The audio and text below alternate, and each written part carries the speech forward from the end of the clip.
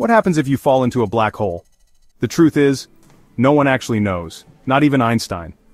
A black hole is a region in space where gravity is so intense, not even light can escape.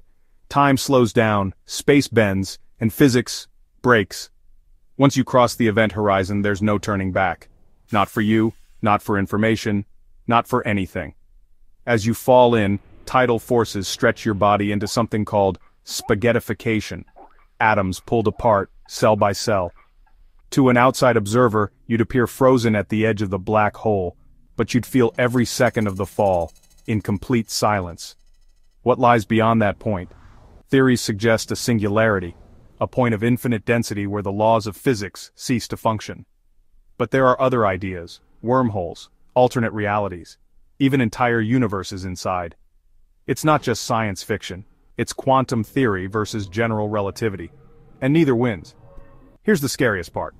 Information might be destroyed inside black holes, breaking one of the core rules of the universe. And if that's true, black holes don't just swallow matter, they erase truth itself. Subscribe to Daily Quanta, where space gets weird and the questions only get deeper.